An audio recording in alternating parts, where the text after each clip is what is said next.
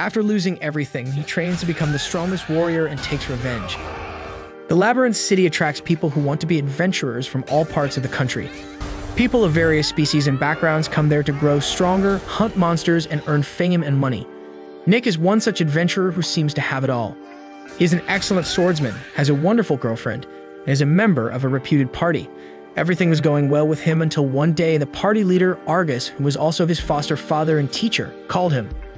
Argus told Nick that he doesn't want him in their party anymore because he doesn't have the mindset of an adventurer. He accused him of being too self-important and righteous because he tried kicking out a party member who was stealing money from their funds. This completely blindsided Nick, but his misfortunes were not over yet.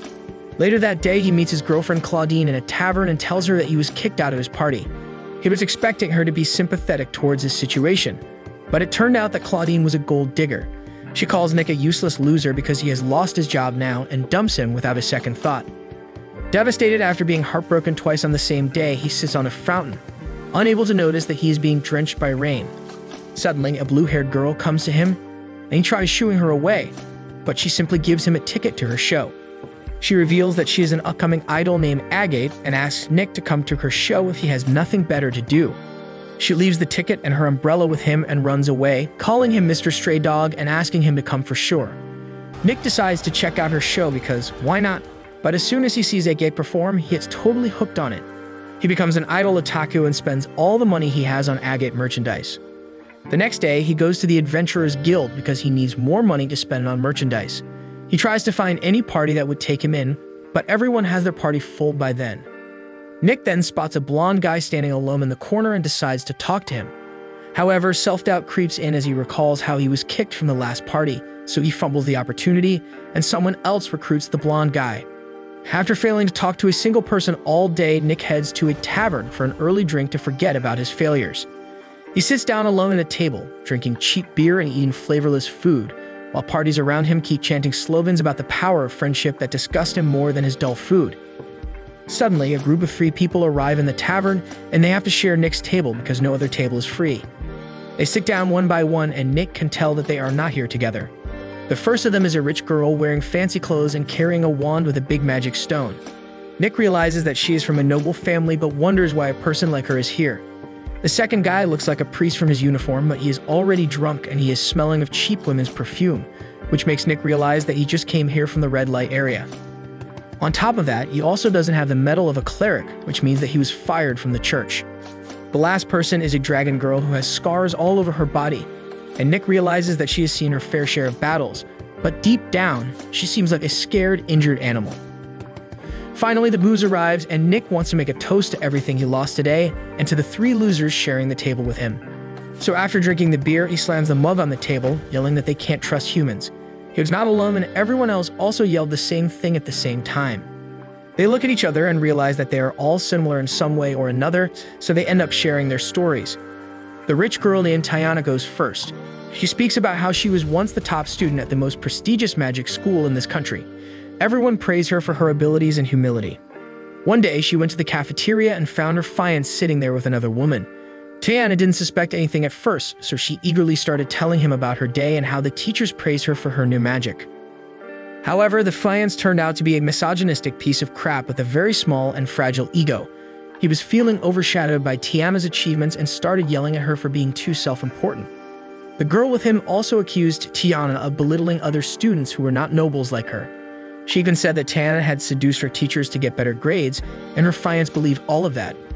He didn't even give Tiana a chance to explain herself and broke up with her.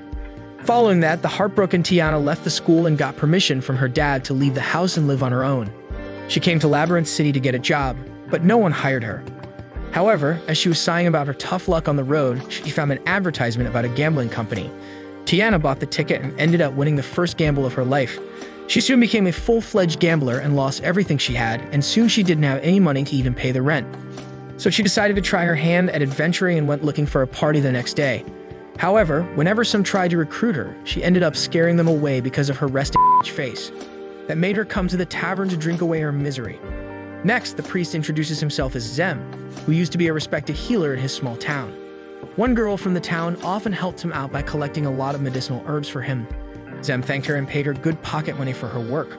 One night, the girl arrived at his clinic quietly with some herbs. Zem tried handing her a coin, but she grabbed his hand instead, asking him to love her like a woman. Now Zem was a man of character, and he told the girl that he was not allowed to date anyone because he was a priest, instead of telling her that she was too young to be dating anyone. The girl was deeply hurt by his words, so she ran away, crying and cursing him. The next day, as Zem was healing his patients, a bunch of priests entered his clinic and brought him out. Zem saw the helper girl behind them looking quite sad and hurt. He immediately tried to reach her and asked what happened to her, but he soon found out that the girl accused him of harassing her just because he didn't accept her proposal. She began crying, throwing the coins she got from Zem, saying that he gave them to her as hush money. Well, without even being given a chance to explain himself, Zem was locked up in a shitty prison for 3 months. When he was taken out of jail, he was paraded in front of the angry people before being banished from his hometown forever. Zem soon arrived at a rundown inn in a nearby town, where the beautiful olive-skinned lady knew him already. She greeted him with a smile, and Zem noticed that she had severe back pain, so he offered to heal her. He healed her all night in the bed, apparently, and in the morning, the lady felt much better.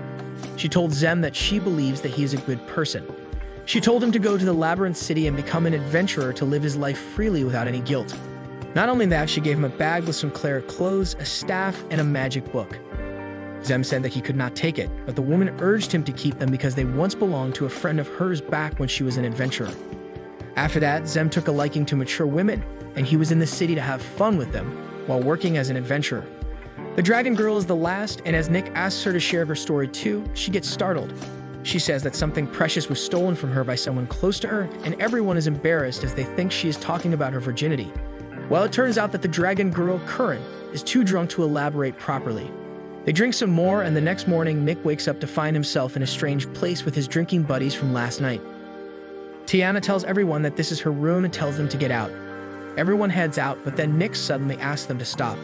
He asks them if they think that getting separated here is the right choice for them. He says that if they stick together, they can make enough money to live comfortably. He emphasizes that they are all outcasts who have no place anywhere, so they should just create a party amongst themselves. They all immediately hook on to the plan and go to the Adventurers Guild to register themselves. The old receptionist looks at them and notices that Nick is the primary offensive player of a well-known party, and Curran is the only person in history who was able to come back from the sea-level dungeon alive by herself. She asks them what their name will be, and Nick replies that they will be known as the Survivors. That night, they all sit down while Nick tells them that they have all been betrayed before, so he would like to set some rules to ensure it doesn't happen again. The first rule is that no one interferes with others' lives and should mind their own business. Secondly, they will equally keep an eye on the money, making sure that it's not entrusted to just one person. Third and most important of all, no matter what, they will survive each and every day. The next morning, they begin by starting to explore the G-level dungeons, which are very easy, but they have to finish the boss to get promoted to the next level. Because Zem and Tiana have never been in an actual battle, Nick teaches them the ropes of how to deal with monsters. He shows them a slime monster and tells them how to kill it and take out its core, which they can sell in the market. Everything seems to be going fine as they keep chatting and laughing alongside each other when they finally reach the next floor where everyone is taking out these cores. Tiana tells them that this is very easy and even she can fight stronger opponents as she has defeated goblins and even an orc. Just then, she ends up slipping on a slime while another one latches onto her face. She takes them out while Nick laughs, telling her to be more careful. Tiana, however, overreacts and out of irritation, tries to shoot the slime with her ice magic attack, but ends up engaging in a little friendly fire. Thankfully, Curran is an experienced adventurer and blocks her magic with her sword, but the vibe changes as Tiana tries to apologize. But Curran flies off the handle, telling her that she tried to trust her, but this is what she is doing the very first day. They stay at odds with each other for the rest of the time, and finally they are able to reach the top floor. While walking, Zem comments about the huge pink slime ahead, and Nick replies that it's the boss slime that they have to defeat. Without a second thought, Tiana, the giant idiot, ends up rushing towards the boss and using powerful ice magic on it. The icicle freezes the slime, but just when she thought she won, the slime explodes, drowning them with its goo. They all come out of the dungeon, achieving their objective, but now they have to wash the sticky substance off of them.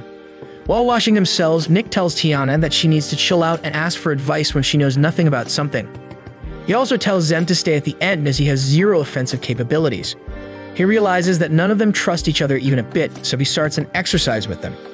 He strips down to his pants and lays everything in front of them before explaining that he is a swordsman who's good at hand-to-hand combat and small weapons but can't use magic, can't heal anyone, and can't even use heavy weapons like Curran. He explains that people are scared if they don't know what the other person can do, but now they know his exact limits, which will hopefully result in them trusting him more. Slowly, the priest ends up explaining his powers and weaknesses, telling them that he is good at healing people, but has absolutely zero offensive capabilities and can be easily defeated by any kind of magical or physical ability. Tiana goes next, and in order to show how apologetic she is, she ends up going in front of Curran and telling her that she is good at ice and wind magic, but can also do lightning and earth magic, while her biggest weakness is fire magic and close-quarter combat. She then goes back and sits on her log, shivering after feeling rejected by Curran, but she ends up throwing a fireball near her to start a small fire that can keep her warm. They make up eventually and end up going to the Goblin Forest, where they are attacked by a bunch of goblins. Nick explains that these goblins are not very strong, but they attack in groups and can lay traps if the adventurers are not careful. One of the goblins tries to hit Zem, who is able to block the attack before Nick kills the goblin with a swift slash. He then goes ahead and chops off a bunch of goblins into tiny little pieces before Zem is again saved by Tiana from an attack. They defeat the first wave successfully, while Nick asks Tiana to find where the other goblins are hiding, as she has an ability to detect magic. She tells them that there are around 10 more goblins ahead before getting a bit flustered as she tells them that she has felt the presence of a goblin, which seems different as it has 5 times the magic of any regular goblin. Nick immediately becomes alert and tells them that it must be an evolved form of goblin, known as a hobgoblin. He tells them that hobgoblins can be extremely powerful and are usually found in later stages. Zem asks whether they should retreat, but Nick replies that they can't retreat as otherwise the goblins will start attacking the nearby villages.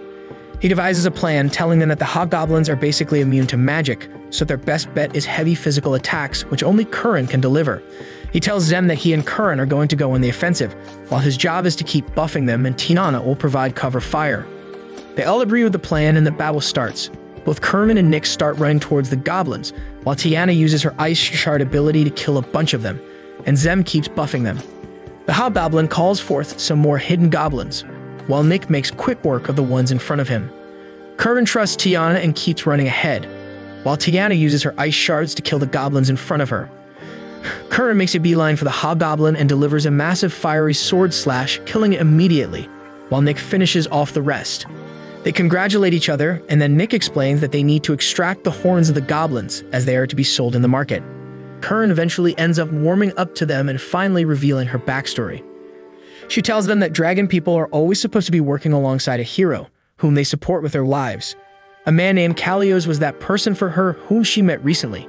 He was always very kind to her, and in return, she was always ready to risk her life for him. One day, he told her that they needed to go inside a C-rank dungeon to take care of things, and obviously she agreed quickly. Before going inside the dungeons, however, she ends up putting all her important stuff, including an heirloom pendant that her father gave her, inside a bag for safekeeping, but Kalios comes at the last moment and tells her that they can't really carry that much load, so she should just leave the bag behind. She obviously trusted him and ends up going alongside his 2 cronies deep inside the dungeon. She kills a bunch of insect monsters while the others simply reap the reward.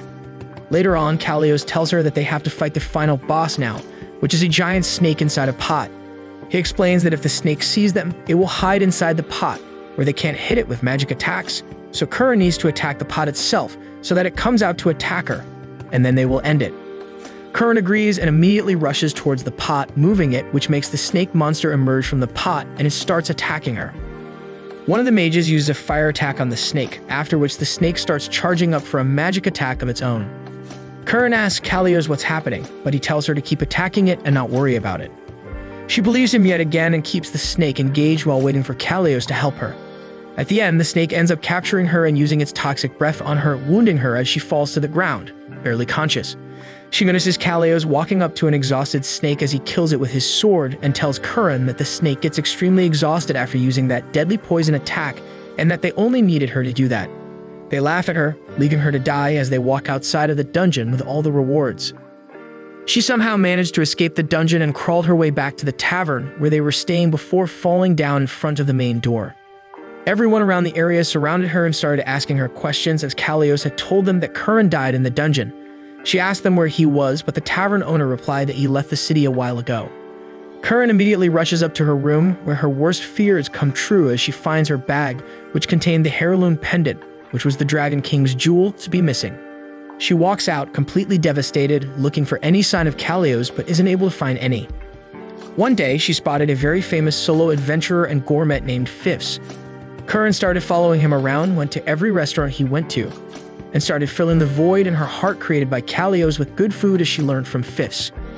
After a while, however, her money ran out and she made it her primary goal in life to earn money and eat more delicious food, and that's when she met our party.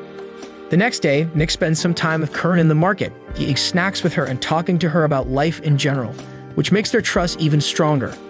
That evening, they go back to the tavern, where a lot more people seem to be recognizing them. The assistant receptionist calls them upstairs, where the old receptionist is waiting for them with a special job only they can do. She explains that there is a special facility created by an ancient civilization that created a sword by using a technology that is lost today. Their job is to recover that sword, for which they would be paid very handsomely. Nick takes all of the details, and the next day they enter the facility, killing the monsters and moving forward. The facility seems to be very technologically advanced for the time, as it has cameras, automatic lights, and everything. They reach an area where a green lamp is lit, but when Nick tries to check it out, the wall gives way and opens up to a giant dark room. They all venture inside the room, where the lights turn on and a voice starts talking to them, congratulating them for their journey till now. They realize that the voices are coming from a broken sword in the middle of the room, but soon realize that this is supposed to be the legendary sword that they were sent to retrieve. They think about it for a while before grabbing the sword, as the sword resists, asking them not to sell it, as it has already been locked inside here long enough and wanting to see some action. Suddenly, a huge explosion occurs, and the sword tells them to get ready as its guardian. The golem is woken up because of this. Through the dust, a giant blob-like creature emerges and starts walking towards them with a mighty growl. Quick to the trigger, Tiana immediately launches a bunch of icicles on the monster, but is able to absorb them, while Curran runs up to the monster to slash it to pieces. The sword shouts at her to back off, but Curran doesn't listen, while the monster ends up shooting the icicles back at her. One of the icicles hits her in the stomach, while the other one hits her on the head, knocking her down. Zem immediately starts healing her, and Nick decides to go in for an attack, realizing that the conditions could become really bad really soon. He tries to cut through the legs, but the golem immediately regenerates and starts attacking him. Nick shouts at the others to quickly get Curran up and to run towards the door so that they can escape. He keeps dodging the attacks while the sword strapped to its back screams at him that no ranged attack or sharp weapons can hurt the monster, and that he should use it, as that's the only way the golem can be killed. Nick decides to follow the instructions and grabs the sword, as the bladeless sword immediately emits a bright light and becomes more or less an energy saber. The rest of the party is trying to break through the door, but Tiana reports back that the door is indestructible, and they can't really do anything about it. The golem attacks Nick again, but this time he dodges the attack and slashes at the golem, cutting one of its arms. Shockingly, however, the chopped off part of the golem gets a life of its own and grabs Nick, while the golem punches him through the shelves and into a hole in the ground. Tiana immediately uses a freezing spell on the golem and screams at Curran to find Nick and make sure that he is safe. Thankfully, her spell seems to work, as the golem gets frozen in place while Curran runs past it into the hole. Surprisingly, however, the golem is able to break out of the ice and start walking towards them. Zem immediately buffs Tiana while she uses the freeze spell again, trying to buy time for both Curran and Nick to escape. Curran enters the hold and finds Nick buried beneath the rubble, and she immediately starts getting rid of it. Nick tells her to leave him and run away, but she refuses and tells him to shut his mouth, as either they are all getting out of here together or none of them is. With this, she removes the final stone from Nick and helps him up, as his faith in her becomes even deeper. Suddenly, the sword tells Nick to say a particular spell. Meanwhile, Zem and Tiana are at the end of their ropes, as they don't have any magic power left, while the golem keeps coming towards them to finish them off. Just when everything seemed lost, however, Nick emerged from the hole and blasted the golem into small pieces. Tiana and Zem are shocked to see that Nick has fused with Curran and become one with a beautiful set of shields and wings. This was thanks to the power of the ancient sword, which is actually the Sword of Bonds. The core of the golem still seems to be active as it regenerates once again, but Nick is extremely powerful in his fused state and uses his sword to completely destroy the golem, leaving his core to fall to the ground. Suddenly, Curran and Nick separate and lay on the ground, breathing hard with the sword in their hands. They are finally able to go back to the guild, where they end up giving a replica sword to the old receptionist lady, as the sword transformed into a little white-haired boy named Kizuna, and he begged them not to sell him to another antique shop. Thankfully, everything ends up working out, and they go back to Tiana's place, where they distribute the money equally, before going their own ways to spend their leisure time. Later, Nick and the party assemble in a tavern, where Nick shows them the amount of money they have left after they have all spent their money. It turns out that they barely have any money even to buy some snacks, which saddens everyone, but Nick gets their hopes up by giving them a pep talk and rallying them to start going to the next dungeon. They enter a dungeon and find an icy lake, within which a bunch of creatures are frozen. They also spot a giant ogre sitting on the ice, and they all creep up to a high ground, keeping their voices low and preparing for an ambush. Curran ends up going even closer to the monster, treating this as some sort of game, which excites Kazuna, who wants to prove himself, so he simply runs up to the ogre, shouting at it, which kind of destroys the ambush. He takes out his sword as the monster raises its icy club, hitting Kazuna, but thankfully he is able to block the hit with the help of his sword. This surprises everyone as the ogre seems to be pretty strong, and they didn't expect Kazuna to simply block the attack with his skinny sword. The ogre backs off and shoots an ice blast at him, but Kazuna simply bats it away as if he were playing a game of tennis. He immediately rushes up to the monster and tries to hit it with his sword, but the ogre blocks it with its club. Kazuna simply smiles and uses another amazing ability that makes him a clone of himself, and he surrounds the ogre, slashing at him from both sides and killing him immediately. They all surround him, while Nick comments that he feels a bit tired even though he didn't do anything. Kazuna replies that it's because he used Nick's stamina and mana to perform these skills because they are connected together. They come out of the dungeon, and while Tiana and Zem want to rest, Curran, Kazuna, and Nick are hungry, so they start walking to a nearby food establishment. As soon as Nick looks at the diner they were visiting, his heart drops as he realizes it's the same diner that he and his ex-girlfriend used to come to often. Also, this was the place where she dumped him as well. He tries to talk to the others so that they can go and eat somewhere else, but they are already in, and he is forced to follow. After going inside, they order their food, but Nick seems to be down in the dumps. Suddenly, he hears a familiar voice and turns around to see his ex-girlfriend Claudine with another young guy sitting on the same seat where she used to sit with him. He notices that the guy seems to be giving her a gift as a birthday gift, while she tells him that she needs some money to go back to her hometown as her mother is pretty sick. The poor, naive guy immediately tells her that she needn't worry as he will figure something out. Nick has had enough of this and he goes over to their seat and sits beside the guy, much to Claudine's horror. The poor guy seems to be very confused, while Nick asks the how many times her birthday comes in a year because a couple months ago she just celebrated her birthday with him, where he gave her a gift. The guy seems to be extremely confused, while Claudine turns towards him and tells him to piss off. Nick pokes her further by saying that he thought her mother was already dead because she needed money for her funeral a couple of months ago. This aggravates her, and she gets up from her seat and throws the gift at Nick before rushing off. The guy looks at him sadly, while Nick tells him not to worry as he dodged a bullet. The next morning, Nick and his party sit around a tavern for some breakfast when suddenly a huge tiger guy pours a drink all over him. Nick looks unfazed as he finds out that his ex-girlfriend and the tiger guy have come over here to take their revenge. The tiger guy named Leon says that he heard Nick was annoying Claudine. Nick simply smiles and tells him that he doesn't talk to gold diggers anymore. In response, Leon tells him to settle the matter outside, and both the guys go outside alone. They enter a dark alleyway where Nick gets ready to fight, but Leon immediately starts apologizing and tells him that he's pretty done with Claudine and is thinking of dropping her off as he has used her enough to earn money. It turns out that Claudine is a member of Leon's party, and she was working with him to rip people off. Leon thinks Nick is also ripping off the party he is working with currently and asks him to join their gang after he is done stealing all their money. This angers Nick, who simply delivers a massive uppercut, which sends Leon flying. The cat immediately gets up and, like a total coward, draws out his mash sheet before trying to attack Nick. Nick, however, simply dodges his attack before counter-attacking and pinning him to the ground in an arm lock. Suddenly, he is blown away by a magic attack on his back. He turns around to spot a magician who seems to be on Leon's team. Before they can attack Nick together, Kern arrives and uses her tail to hang the nerdy magician upside down, while Nick simply walks away. Leon tries to attack, but is forced to stop as he sees the old lady of the guild, who tells him to piss off immediately before she calls the guards. Leon, however, tells her that he's officially challenging Nick to a duel, to everyone's surprise. They all go inside, and Leon reveals that they are going to have a mathematical duel in which Nick and he will fight each other in the ring, while one person from each team will solve math problems. Whoever solves the questions faster and gets the right answers will give their teammate a free hit on the other person. This kind of duel is pretty new to everyone, apart from Nick. The old lady brings out a bag in which slips with the names of every member of each team are written, so that the people who will solve math problems can be chosen. From Leon's team, Claudine is chosen, whereas unfortunately from Nick's team, Kern is chosen, who doesn't even know basic mathematics as she never had to use it. Kern is blown out of her mind and is extremely nervous, unable to even say anything because she knows she can't do any math. Later, Zem gives her a practice exam to see what her level is, and it turns out that even the most basic math questions are out of her reach, as she is only able to do 20% of them correctly. The next day, Curran started studying with everyone's help, while Nick sent Zem to drink and collect information on the Tiger Gang. Finally, the day before the final battle, they all assemble at his place, which is quite untidy. Anyways, Zem reports back that the Tiger Gang cheats every single time by using magic crystals that let them communicate with each other telepathically.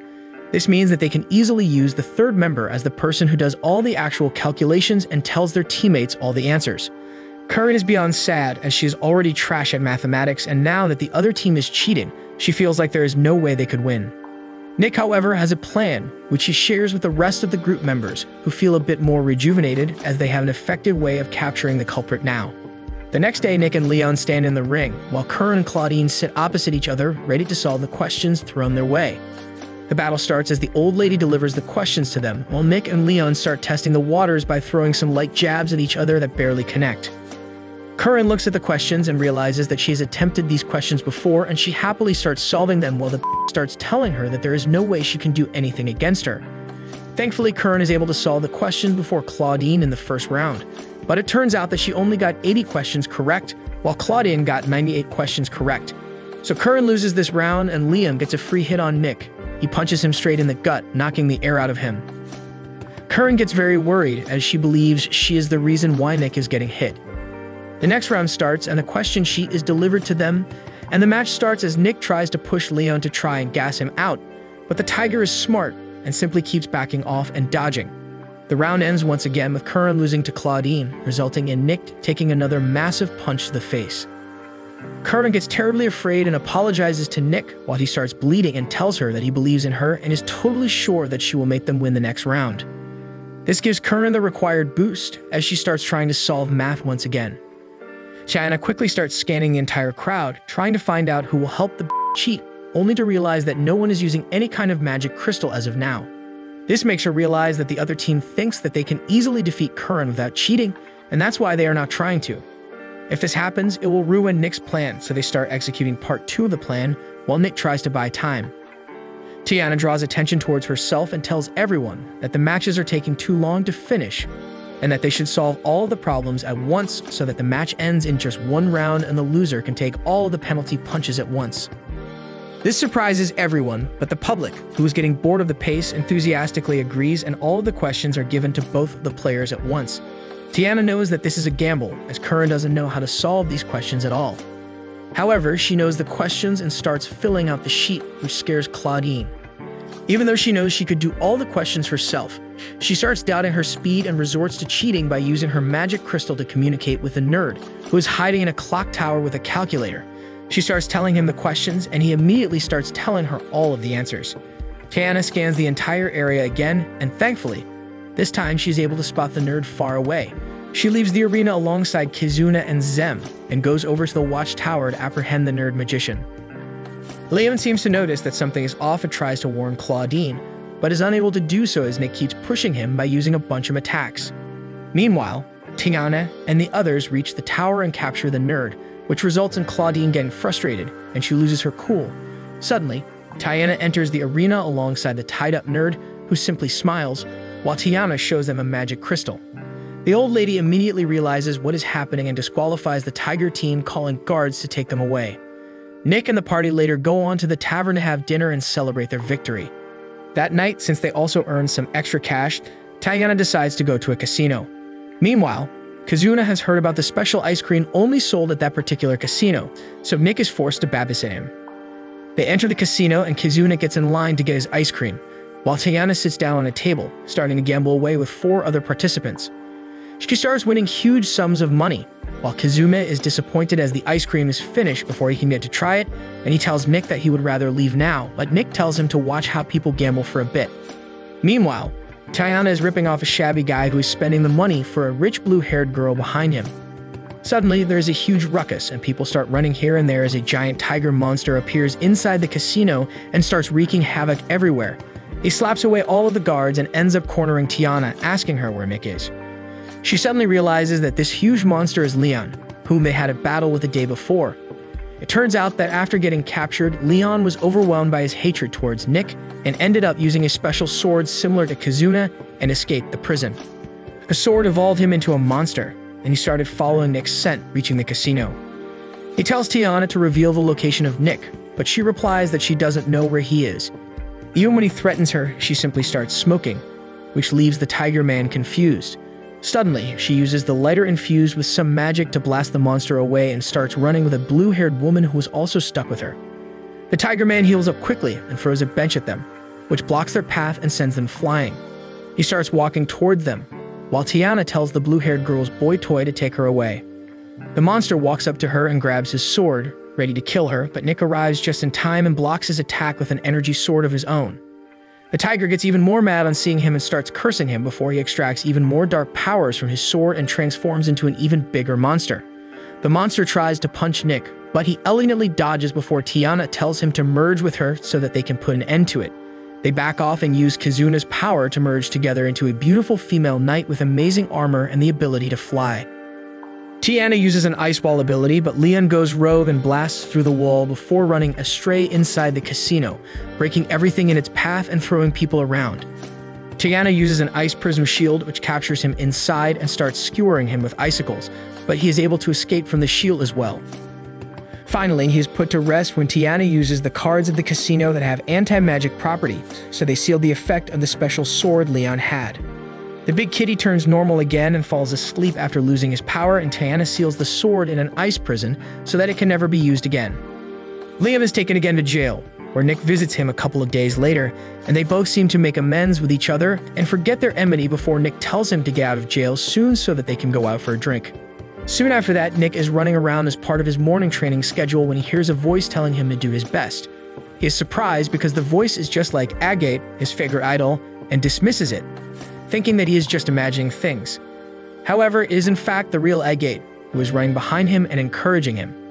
She says that she lives in the hearts of her most devout followers, and Nick has finally reached that level.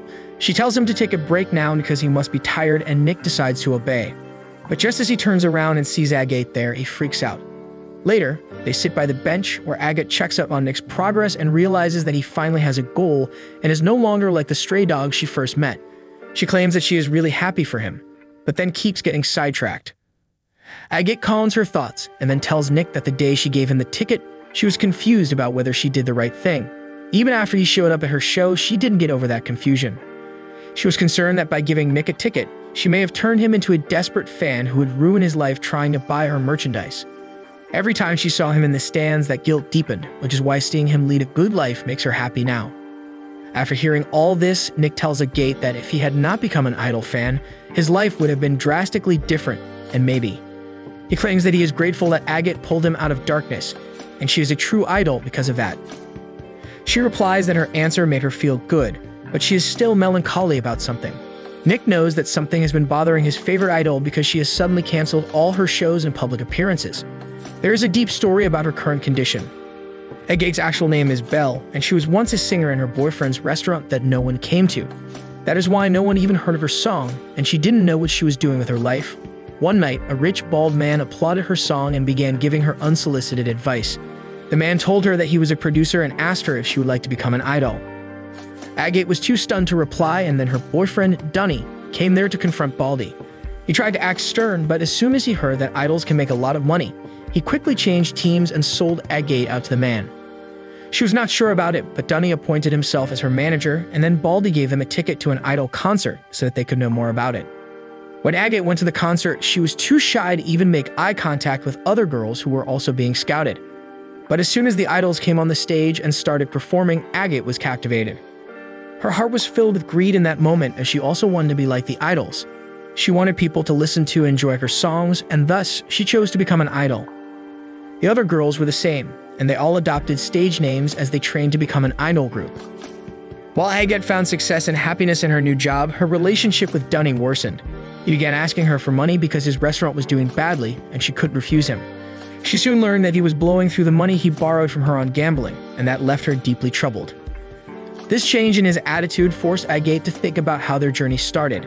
Dunny just wanted to start a restaurant in which everyone could eat in peace, and there would always be a stage for Agate to sing and entertain the guests there. She took a long look at the restaurant, thinking about how times had changed, and the same day, she found Nick. She saw his ex-girlfriend break up with him and had pity on the boy. Soon it started to rain, and as Nick was heading back home, Agate followed him. She approached him at the fountain and began a casual conversation that changed his life. Soon after that, Donnie told Agate that he would take her along to the casino so that she could see him winning big with her own eyes. For some reason, those words felt like a breakup to Agate, but she still followed Donnie. That was the day she met Tiana in the casino and felt that she was the goddess of gambling. Agate saw Tiana sweep the table and win everything, but she felt that her gaze was always on her. She realized that Tiana didn't want to destroy anyone else but herself, so when she took away all her money, she gave her a smirk and then vanished in a puff of smoke. After that, Agate saw the fused version of Nick and Tiana, but she could only recognize Tiana there. She saw her defeat the oversized kitty with her magic sword and was left in awe. Agate was so impressed by the beautiful paladin that she thought of her as her inspiration. The very next day, the bald producer took care of all of Donnie's debt and told him to focus on cooking without any distraction. However, he also told him to completely end his relationship with their idol, and it was not a suggestion. Donnie tried to beg her to rethink things, but Agate told him that the dream he had of opening a restaurant was innocent and fun. She claimed that she wanted to be a part of that dream and was even ready to quit being an idol just for that. However, he stopped caring for her after being blinded by easy money. Agate told him that maybe his life and personality will only get worse the longer he stays close to her, and they must separate. Donnie just started laughing as he accepted his fate and the breakup. However, he told Agate that it was her loss and swore that one day he would show her by becoming more successful than her.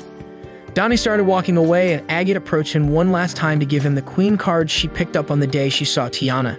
She gave it to Donnie, saying that the beautiful goddess of gambling would protect him. He snatched it from her hands while calling the idea foolish, and then left the room saying goodbye. That was the end of their breakup story, and Agate soon saw Donnie working from the bottom, but both of them decided not to interact with each other. Fast forward to the present, and Agate has returned with a solo show. Nick is among the audience as expected, and soon, Agate comes to the stage. She apologizes to her fans for taking a sudden break and tells them that during the break, she met up with a goddess. Agate talks about the casino incident where the beautiful female knight defeated the tiger monster, and Nick freaks out on realizing that she was there that day. Agate says that the beautiful and legendary paladin gave her hope and inspiration, and she wrote a new song thinking of her. She starts performing the song with her teammates acting out the supporting roles. Agate swears to the legendary paladin that she will become a real idol who will bring hope into the lives of her fans. The next day, as Nick is taking a drink after exercising in the park, he suddenly hears Agate's voice. She pretends to be his inner voice and keeps bantering with him while hiding behind a bush. Nick suddenly asks her if she is fine now, because she looked quite down the last time they met. Agate replies that of course she feels down sometimes because she's a human too. She talks about how people are always surrounded by worries when she suddenly sees a stray puppy in front of her. She gestures for it to come towards her and begins playing with it. Nick suddenly replies to her statement and says that whenever people resolve something that is bothering them, they take a step forward, and that is the best anyone can do. A few days later, Kizuna is babbling about an article in a magazine that talks about the mysterious Stepping Man. He excitedly tells his friends about the Stepping Man, who is said to be a kidnapper with ghost-like powers that no one can stop. Curran says that they should defeat such an evil kidnapper, but Nick tells her not to bother with it because the Stepping Man is just an urban legend. Kizuna gets angry at this, and he rushes to show Nick the witness testimonies, but Nick dismisses them and asks him not to believe everything he reads in a third-rate gossip magazine. Despite that, Kizuna keeps ranting about the Stepping Man, and a green-haired nerd hears it as she is passing by. She puts her card on the window as she introduces herself as Olivia, one of the chief writers of the magazine Kizuna is holding. He tells her that he's a great fan of her work, and then Olivia barges in, telling everyone that not only is she a writer, but an adventurer too. She hops around and does some shabby gymnastic moves to show how cool she is. She stumbles and bumps into Curran, and then heads on her way. Later that night, as Zem is returning from his usual visit to the Pleasure District, he finds a girl walking ahead of him in the dark streets. Suddenly, she gets pulled into the walls of the street and vanishes, and Zem loses half his hangover.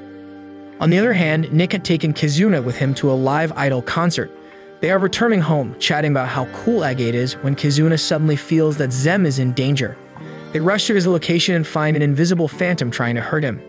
Nick freaks out because he realizes that the story about the Stepping Man is true after all. However, Kizuna seems to have noticed the trick behind his invisibility. He throws a sword at the Stepping Man, but it only bounces away. The Stepping Man is surprised that they can see him. Kizuna creates his shadow clones to attack, but the stepping man jumps away and attacks him with a steel chain, destroying the clones and running away. Kizuna curses him, and then they go to Zem, who has been holding on to the girl whom the stepping man was trying to kidnap. They take her to Zem's favorite establishment where the boss lady takes care of the girl whose name is Reina. They ask her if she knows anything about the incident, and she says that the stepping man has a personal vendetta against her. She thinks that no one will believe her just because she is a kid, but Nick assures her that they do. Reina reveals that her mother always used to leave the house at night to fight the stepping man, but now she is lost and is admitted to the hospital. She says that her mother knew that the stepping man was taking the kids away, but no one believed her. Zem says that they believe in Reina's story because they saw the mysterious kidnapper with their own eyes. He even commends the brave act of Reina's mom, who tried fighting the stepping man alone. His words move Reina, and she gets up with a jerk and requests that Zem accept her as a disciple. She claims that his bravery when tried to save her earlier moved her, and heads towards him, but Nick stops her. He is about to reveal Zem's backstory of how he got betrayed by a girl who wanted to get close to him in the past, but Zem stops him. He tells Reina that she is 15 years too young to be his disciple. Reina asks him how she should train till then, and Zem tells her to rest well here and return home the next morning for starters. He also tells her to never do anything dangerous again, and she gladly agrees. She's about to rush towards Zem again, but Nick and the boss lady stop her once again.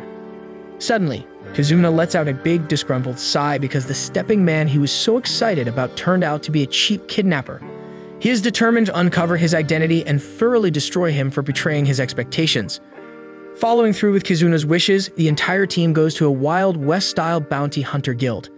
They approach the receptionist and ask for information on the stepping man, and she is too busy painting her nails to pay them much attention. She has only seen Nick before, and she tells him that they don't just hand out information about high-ranking bounties to adventurers who have accomplished nothing. However, Tiana and others twist her words to mean that the stepping man has a high bounty on his head, and the receptionist is forced to share information. She gives them the wanted poster of a man called Hale Hardy, who has a mid-level bounty on his head for their first task. She loudly says that team survivors should have no problem dealing with a guy like this, and her words draw everyone's attention. Everyone knows the name of the survivors, but some people are jealous, most notably a dark-skinned guy with a ponytail and eye patch. He says that bounty hunting is not the job of amateurs like them, but Tiana is not going to let anyone walk over them.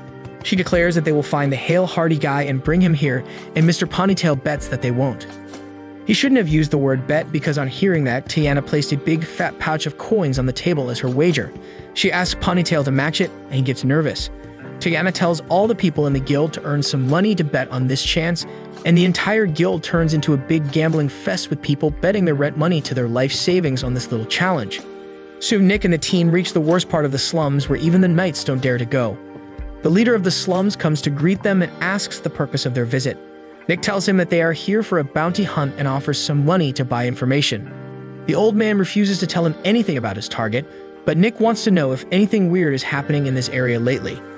The slum leader babbles about the birth of some puppies and some irrelevant stuff, so the team decides to search for their target on their own. However, as they are leaving, the slum leader gives them one piece of advice. He asks them to steer clear of the person called Nalgava when he is working. He doesn't tell much about Nalgava, but insists that he is someone important. They move deeper into the slum, and the foul smell starts bothering Curran. Soon, they come face to face with some thugs trying to extort a toll from them, but Curran and Kizuna make quick work of them, while Nick grabs their leader and asks him about Hale. The thug tells him the location and then asks him to at least pay for the information. Everyone simply ignores him, but Zem becomes a bit touchy-feely with the guy, saying that he is going to die soon.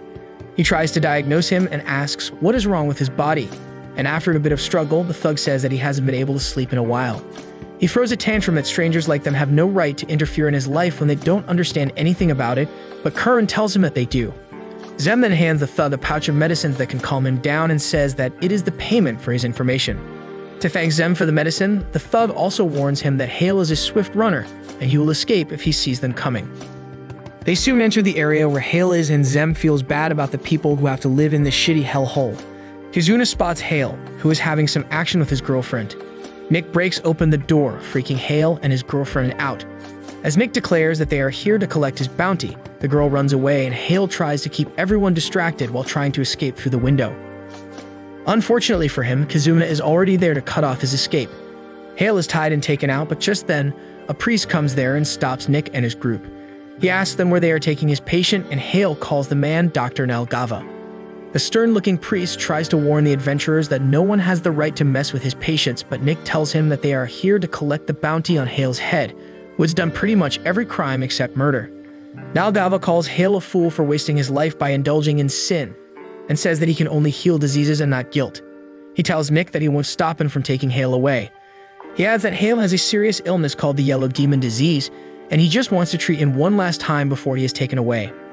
Nick tells the old man that his patient may be executed and his treatment can go to waste, but Zem tells him that he is wrong. He talks about how priests should try to save anyone they can, and then Nalgava asks him if he is also a priest. Zem corrects him, saying that both of them are former priests. He then asks Nalgava the reason he is in such a place, because a priest who can treat yellow demon diseases must be very highly skilled. The man doesn't give him a clear answer. Suddenly, Kizuna asks the bald priest if he has heard about the stepping man who kidnaps people at night, and he replies that he hasn't. Hale laughs at this, saying that this place is full of kidnappers, so who cares about just one person? However, as Nalgava tells him to be cooperative, he tells them about a reporter who comes here a lot and gives candy to kids to talk to her. After that, Nick and his team take Hale to the Bounty Hunter Guild, and the receptionist is impressed that they found him in just one day. Tiana then goes to Mr. Ponytail and takes all the money that was gathered from the bets. He tries telling her that some of it belongs to the people who bet on her too, but she ignores him and takes it straight to the receptionist. Tiana tells the receptionist to buy as much liquor as she can with this money and treat the entire guild with that. Everyone rejoices and yells that Tiana knows how to party, and even Ponytail realizes that he lost on all fronts. The next day, the hungover receptionist gives them their reward for capturing Hale, along with information on the stepping man.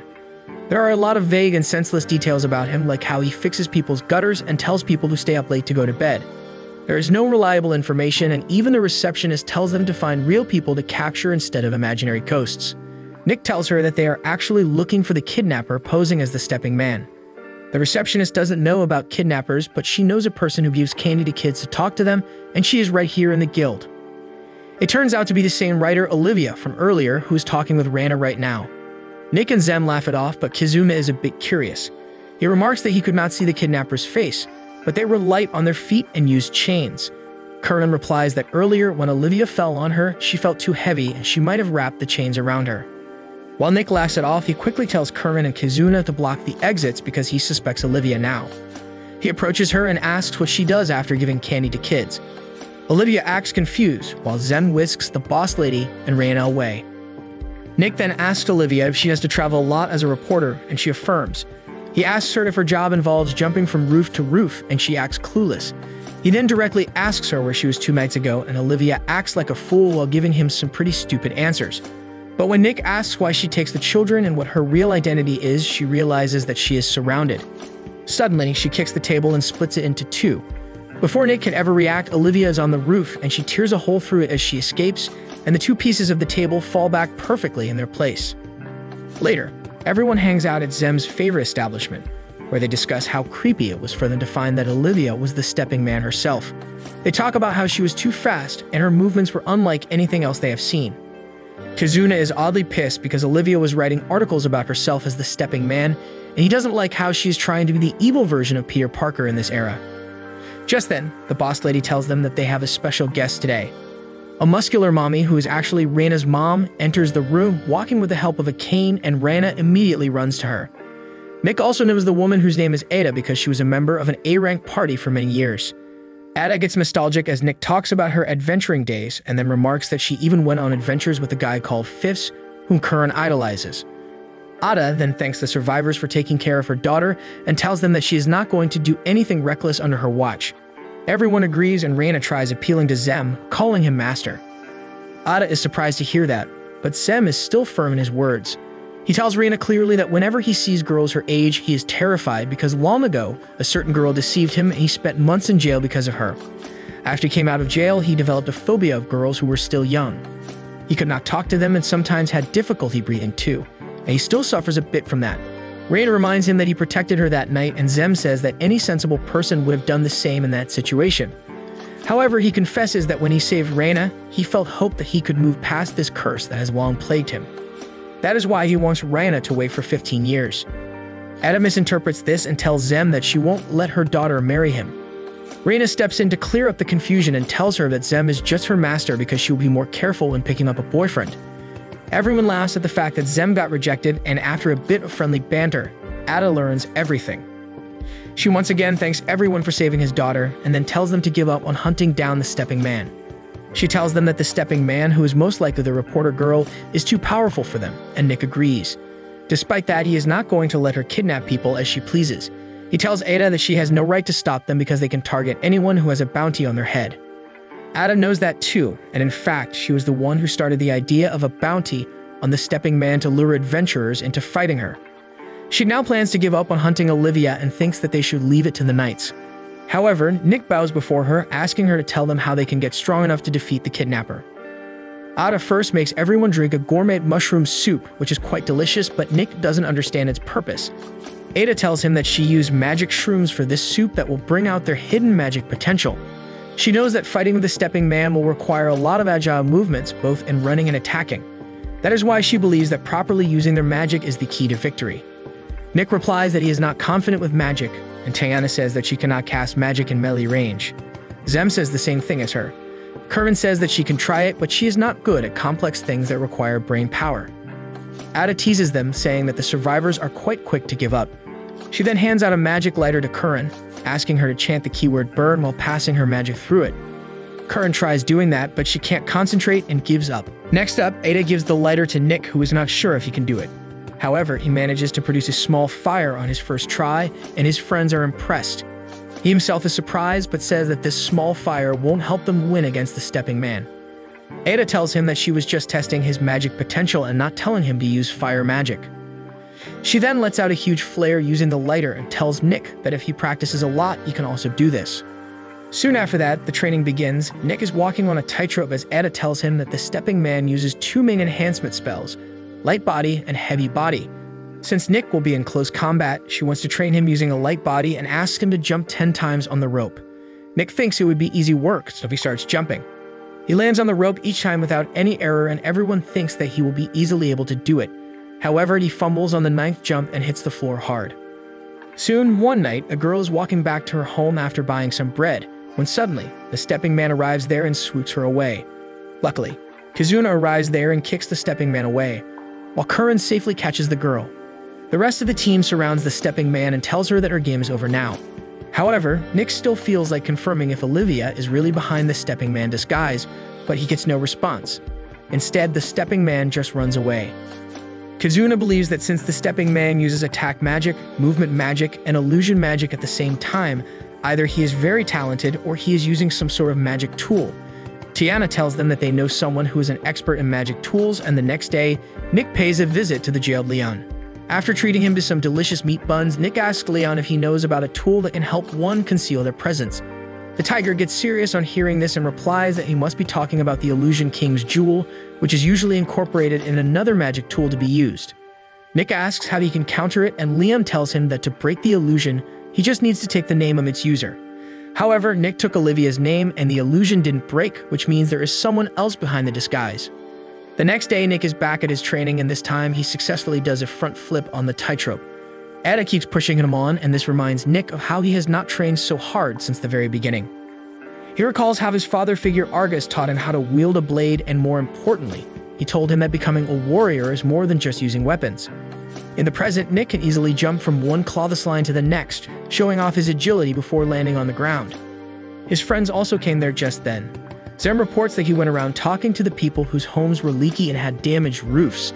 Nick understands that by doing this, they can figure out the regular routes the stepping man takes because he jumps from one roof to another. He takes a look at the route they have narrowed out, and it leads them back to the slums. They ask the slum leader if he has any new information for them, and he can't tell them anything apart from the deaths of 2 puppies.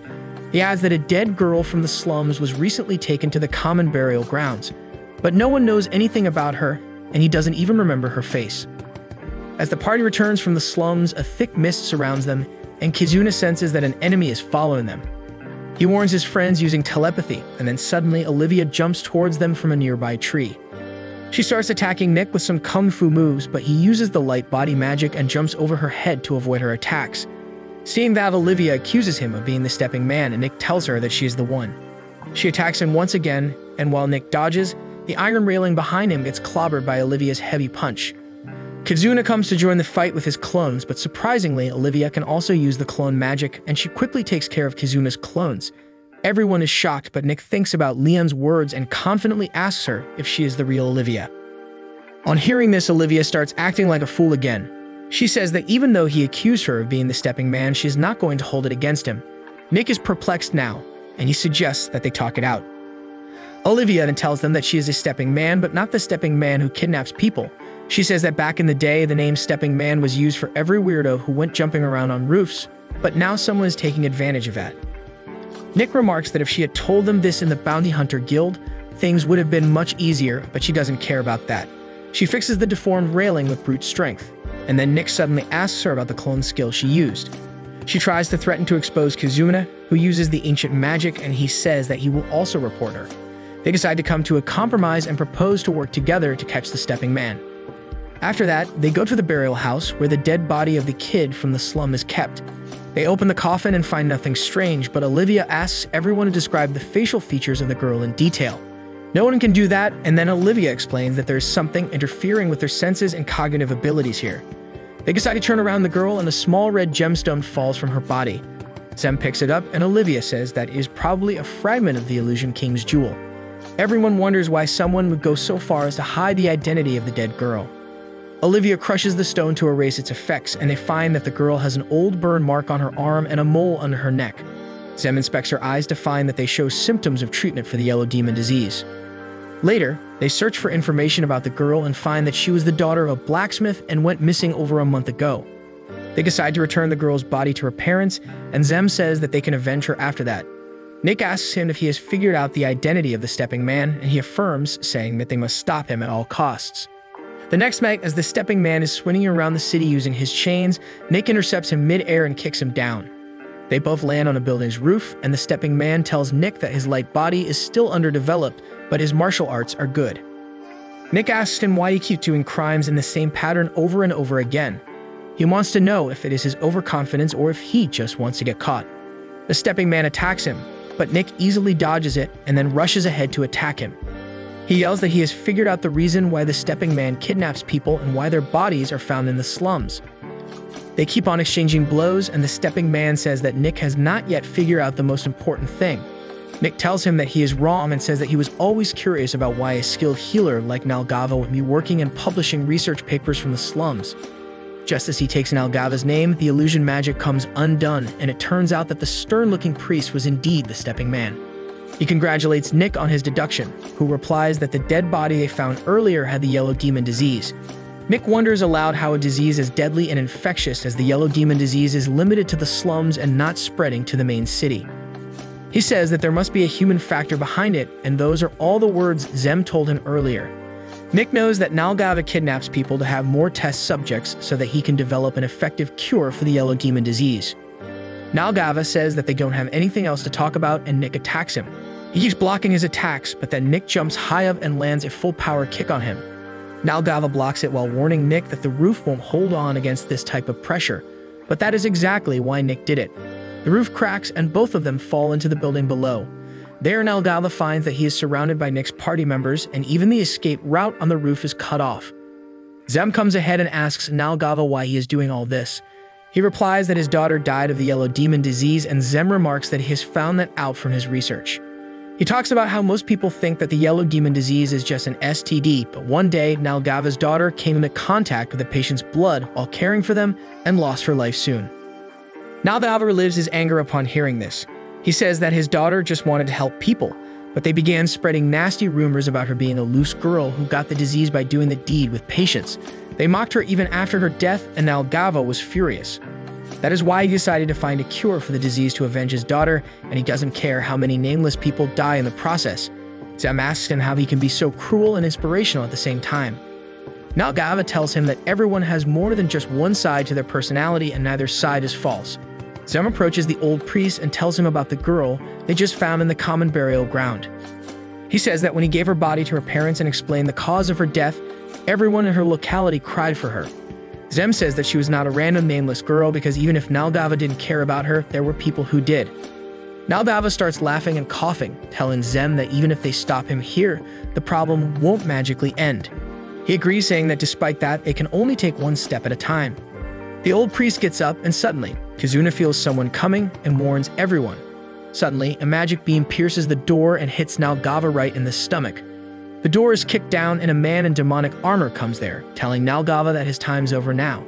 He walks inside, and Nalgava asks the man why he is here. The armored man replies that he would have preferred to help him, but he has already said too much, so he is here to silence him for good. Zem tries to heal Nalgava, but the armored man hits him away, asking him to save his magic because he is going to kill his team next. Kurvin and Tiana attack him with their fire and ice attacks, but he quickly dodges both of them and then smacks them away too. Taking advantage of this, Zem heals Nalgava, who tells him that he is wasting his time. He tells Zem that he is doing the wrong thing by focusing on something else when his teammates are in trouble. Nalgava says that his kindness isn't kindness but self-centeredness, and that is going to get everyone here killed. Zem is in shock from hearing this, and then Nick requests to merge with him because the others are down. He is unable to make up his mind, and in that time, Nick also gets hit down by the armored guy. Zem panics, realizing that because of his indecisiveness, they have lost another chance. He doesn't understand what to do, but then he hears a telepathic message from Olivia, who tells him that she is going to buy him some time in which he should make up his mind. Then suddenly, Olivia appears from the roof and kicks away the armored guy. She walks towards him, calling him a thief of magic tools, a performer of weird rituals, and a provider of weapons to the worshippers of the demon god. She knows the guy by his codename White Mask, but he doesn't know who the hell she is. Olivia goes into full detail to describe herself, and White Mask says that her excessive knowledge is going to get her killed. He charges towards her, but she stops his sword with her bare hands before picking up speed and attacking him from behind. Before White Mask even has time to react, Olivia launches a barrage of attacks on him and cracks his mask, but it keeps on regenerating while they talk. She has realized that the mask is an ancient civilization relic, and her attacks are not going to get through it. In the meantime, Nick and Zem finally perform the union spell and fuse with each other. White Mask is shocked to see ancient magic being used here, and he wonders if they are using the sacred blade that was not used in the last war. The Zemnik Union knows that White Mask is also using something similar to them, and he decides to show it to them. He uses his special power and traps the fleeing Olivia in a red sphere. He brings her to the ground, and Olivia can't even get up. The White Mask explains that the red sphere has increased gravity, temperature, and air pressure, and a normal human can't last long enough inside it. She can only curse the White Mask in response, and Zem wants to help her, but Kizuna forbids him from doing so because he would also get caught in the red sphere. Suddenly, the White Mask attacks them, and Zem somehow blocks the heavy blow. He then uses his superior mobility to speed blitz White Mask, who finds it hard to keep defending against the quick blows. He is even more shocked when he finds that Zem is turning mid-air by creating invisible footholds. Because of that, his concentration on the red sphere loosens, and so do the restrictions on Olivia. She gets up and shatters the red sphere with her magic, and then throws a heavy pot at White Mask. He dodges it somehow and then charges towards Zem after predicting his trajectory. He manages to land a hit on him, but it turns out that it was exactly what Zem wanted. Suddenly, the cross-shaped Kizuna comes flying towards them and hits White Mask directly in the face. Everyone thinks the game is over, but White Mask simply pulls out the weapon from his mask that heals instantly. He admits that they are stronger than he thought, and he was put in real danger just now, so he just escapes from the place after causing a giant explosion. The building is in tatters, but luckily, everyone's unharmed. Well, everyone except Nalgava, who is trapped under the rubble. Zem and Curran rush to help him, but Olivia stops them. Nalgava tells Zem that it is already too late for him because he is also affected by the yellow demon disease. He asks everyone to leave him behind and run away before the building collapses, but Zem still casts a pain-numbing spell on him before going. The building starts collapsing, and Nalgava says that he will tell his daughter in heaven the story of fighting with adventurers, and she will surely love it. Zem and others have to run away as the building comes crumbling down, and after a few minutes it is just a heap of rubble. Zem mourns the death of Nalgava, and Curran tells him not to be so sad because in the end he saved the soul of the old priest. He is emotional upon hearing this and starts crying again. With that, the Stepping Man case has ended, but Olivia says that they can't relax just yet. White Mask is still out there, and there are people even more powerful than him controlling him. She claims that if his masters gave him permission to use forbidden weapons, the situation is more serious than they think. Putting all that aside, Nick asks Olivia who she really is because she is too strong and knowledgeable for your average reporter. Everyone else also tells her to reveal her identity because they are teammates who fought together. Olivia leans towards Kizuna and asks if he is the Sword of Bonds, and he nods. She then decides to come clean and tells everyone that she is the Elemental Class Anti-Demon God Combat Training Program, also known as the Sword of War. After the battle with White Mask, the survivors go back to their rooms and spend a lot of time lazing around. They take this time to recover from the injuries they have received and to sort out the things on their minds. Kazuna is bothered by how they are acting just because they have nothing to do right now. Suddenly, Nick gets up from his bed and takes out a broken sword from a drawer that brings back a lot of memories. When he was quite young, Nick was heading towards the Labyrinth City with his parents when suddenly, their carriage was attacked. The little Nick could not process anything at that time, but his mom quickly opened a secret compartment where they had hidden all their money and put Nick inside it instead. She told him that both mom and dad love him very much and then closed the door on him. Nick could still not understand anything as he heard the sound of swords clashing and flesh being torn outside. Soon, one of the bandits who attacked them entered the carriage and began inspecting the loot. He noticed the secret compartment under the barrel and tried opening it, but Nick had escaped by that time.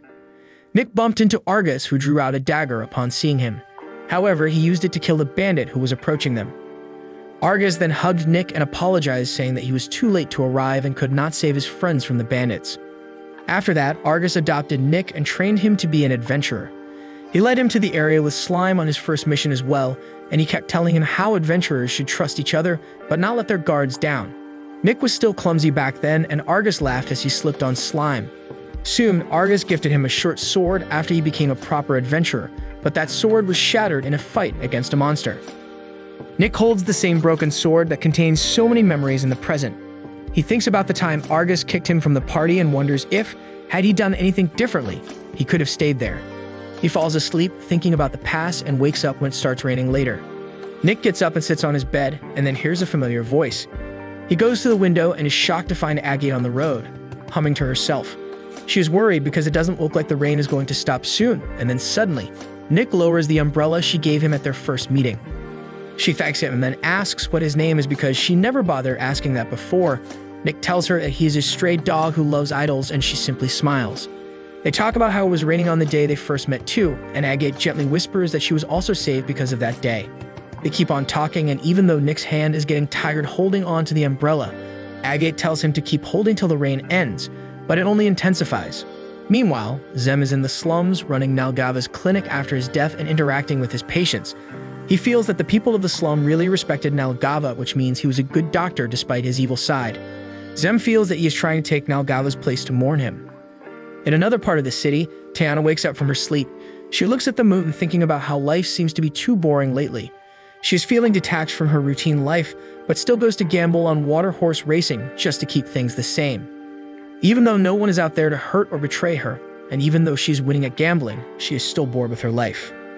The next day, the group is assembled at their usual place, and Curran is the last one to arrive. She nervously asks everyone if they are doing fine, and they tell her they are. Kazuna notices that Zem's shoes and robe are dirty, so he asks him if he is still working in the slums. Zem affirms but reminds Kizuna that they are not supposed to interfere in each other's private lives. At night, while Zem is sitting in his clinic, Kizuna comes there. He promises that he is not here to interfere, but just to act as his bodyguard, because slums can be dangerous. The next day, they meet again, and Curran asks everyone if they have eaten. They say that they have eaten something for breakfast, and she says that she should head out to eat alone then. As she walks alone, Curran thinks about Kalios and his betrayal. She admits that despite the betrayal, her days adventuring with him and others were fun. Still, she cannot forgive him for stealing the Dragon King's jewel. As she is thinking that, she comes across a newbie who is being scammed by the same pendant dealer who tried tricking her in the past. She teaches the scammer a lesson and sends the girl on her way when suddenly her friends arrive there. She is confused to see them, and they reveal that they are here to look at the preparation of the Summer Sleep Festival. Curran doesn't care about the details of the festival, but since there is going to be food there, she is eager to try it out. She begins to wonder if her hatred and desire for revenge will vanish if she keeps living happily with her friends, but she doesn't seem to care much about it either. Just then, Olivia comes running towards them, shouting about big breaking news. She tries to hype everyone up before the big reveal, and only Kizuna falls for her trick. Tiana reads the news from the magazine, which says that the legendary dark demon god is on the verge of reviving. Tiana and Nick tell her not to spread so much fake news, but Olivia confidently tells them that she has a trusted source for this news. That source is the good old "trust me, bro," and no one is satisfied with that. However, Olivia says that she has some suspicions about the black market from which White Mask obtained the Illusion King's jewel. Curran suddenly asks her if the black market deals with the Dragon King's jewel as well. She expresses her confusion to her friends, saying that even though she's having fun with them, she still can't get over her past. Tiana tells her that there is nothing to be confused about and she should chase down her past and confront it. However, this time she's not going to go alone because everyone will come along with her. Zem and Nick also agree, and then Olivia says that they can also find any clues about White Mask when they are in the black market. She wants to find him and then his bosses and continue till they reach the ultimate villain of this world and defeat him. Kizuna is excited to do that, and Nick thinks that he has been manipulated by Olivia once again. While this time everyone else has also fallen victim to Olivia's manipulation, and Nick has no choice but to reluctantly join in. Just as he raises his hand with them, a fireworks show starts behind them. They turn around and see that the festival has already started, so they immediately pay it a visit. Nick buys some cotton candy and takes it to Leon in jail. Everyone else also witnesses the fireworks, and Curran follows the solo adventurer into a restaurant, and the cat girl she saved earlier follows her there too. Coincidentally, the restaurant is run by Agate's ex Dani. Agate is performing at the festival too, and Nick is enjoying cheering on her, while Tiana is back to gambling. In the meantime, Kizuna and Olivia sit together and talk as two legendary artifact weapons. He asks her what she thinks of the survivors as the sword of war that trains humans to fight against demons. Olivia says that they are the people who will strike down the demon god one day, but that day is too far away. She says that their skepticism is a good thing for now, but they will have to trust each other more soon in the future, but it is up to them when they realize it.